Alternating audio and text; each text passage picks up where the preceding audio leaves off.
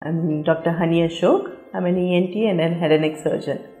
So I work at Sakra Hospital as the head of the department there, and also I have a clinic in Koromangala called Clinic Bell.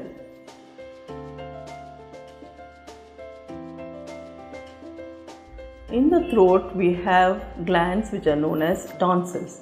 These tonsils are situated on either side at the back side of the tongue and in relation to the palate, or the soft palate which we call.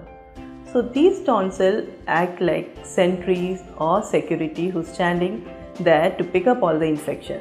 Children usually can pick up things, or they don't wash their hands frequently, or they put something in the mouth which is not clean. These sentries or tonsils clear the infection which goes into the mouth.